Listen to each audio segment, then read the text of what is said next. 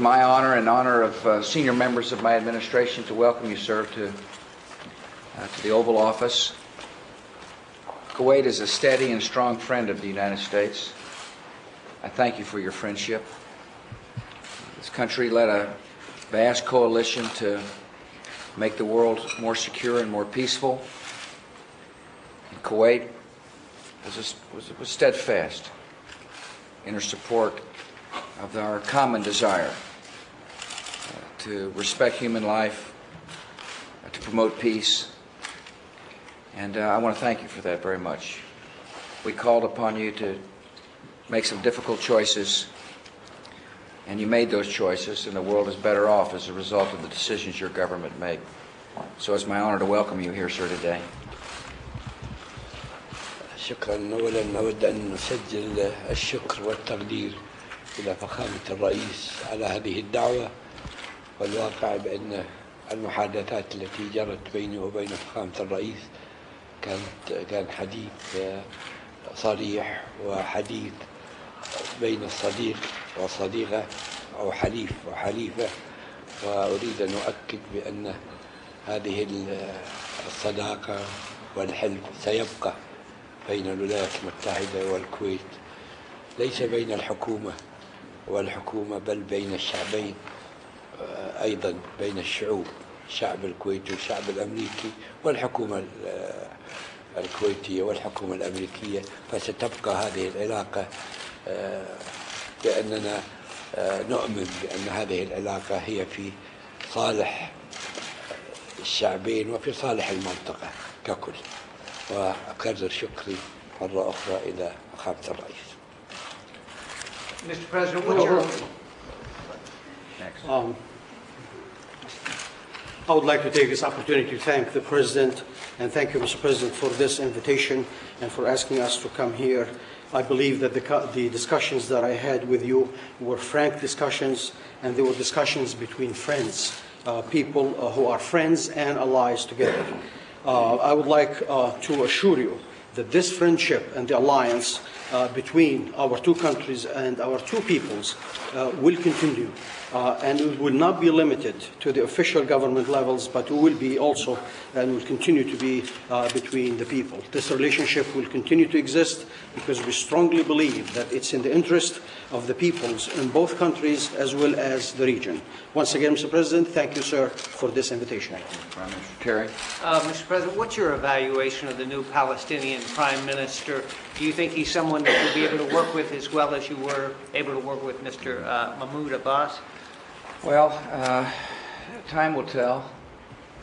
I still believe strongly that two states living side by side in peace is a hopeful vision for the future of the Middle East. The roadmap is still there. The fundamental question is whether or not peaceful people will be on the road. And one of the essential tenets of the roadmap is that people are responsible, parties need to be responsible for creating the conditions necessary for peace to prevail.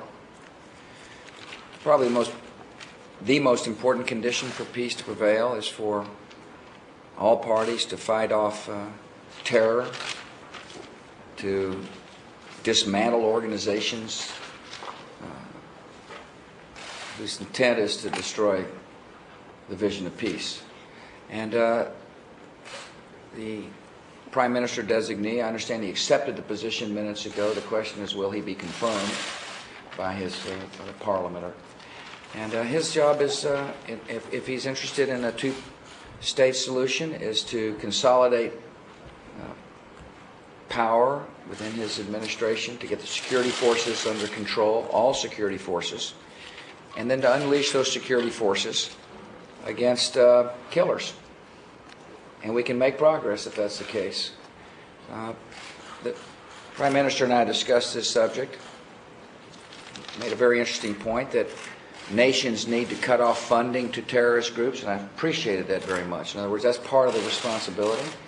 Israel, of course, has got responsibility not only to protect her people, but to create the conditions necessary for those in the Palestinian Authority who do believe in peace, who do believe in the vision to prevail. And so, it's tough times there now, and we mourn the loss of innocent life. But the vision is still there, because I strongly believe it's in the interest of everybody that two states live side by side in peace. Now, would you care to call on somebody from the press?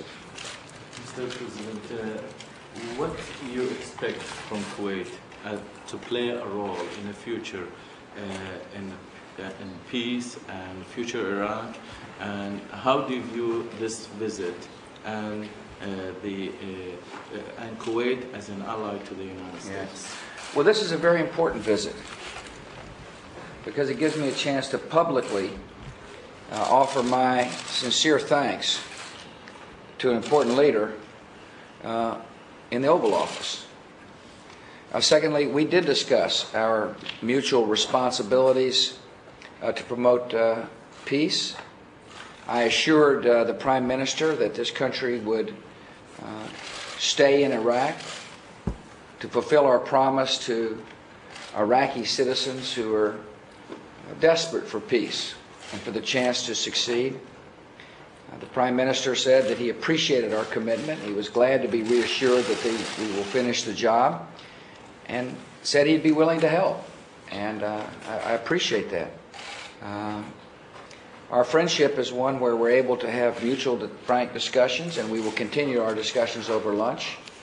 I am grateful for his presence and his willingness to talk frankly about issues that relate to our future. Steve. Given the French and German opposition, how are you going to get a new UN resolution on Iraq? Are you willing to concede any control to the UN? Oh, I think that, we're hopeful we can get a good resolution. We're in consultations now. I think it's in everybody's interest that Iraq be free and be peaceful. And we will continue to work through issues. And I don't think they're opposed to resolution. I think you're putting words in their mouth that they may want to try to fine-tune a resolution. And we're open for suggestions. Well, what is necessary is, however, to trust the Iraqi people, to the Governing Council to come up with a timetable for elections. They're making good progress there now. They've got ministers in charge of key parts of the country. They're beginning to put in place a timetable necessary for the writing of a constitution. And there will be free elections, and that ought to be decided by the Governing Council. These are people who know full well how best to move Iraq forward, and we'll work with all parties involved. My call, however, to nations is that let us not get caught up in past bickering. Let us move forward. A free Iraq is in everybody's interest. A peaceful Iraq is in the world's interest, and I'm confident we can work together to achieve that. The Secretary of State will be going around the world urging people to make serious contributions, and I will once again make that plea. We expect and hope that our friends contribute to the reconstruction of Iraq. It is in your interest that you do so. A final question, Dick. Mr. President, the $87 billion you say will be needed for peacekeeping in Iraq accounts for roughly a fifth of the domestic discretionary spending next year. Realistically, sir, how can you do that and hold the line on domestic programs without gutting those programs? Can you really have? Yeah, I think of course we can do that. First of all, the $87 billion. It's important to spend that money. It's in our national interest that we spend it. A free and peaceful Iraq will save this country money in the long term. It's important to get it done now. And I also believe the 4% discretionary increase in discretionary spending number I sent up to Congress makes sense. I heard somebody say, well, what we need to do is have a tax increase to pay for this. That's an absurd notion. You don't raise taxes when an economy is recovering. Matter of fact, lower taxes will help enhance economic recovery. We want our people going back to work. We've got good momentum now in our economy. We don't want to destroy that momentum. But the $87 billion is worth it, and I look forward to working with Congress to get that number completed and get the job done. Thank you all. Thank you.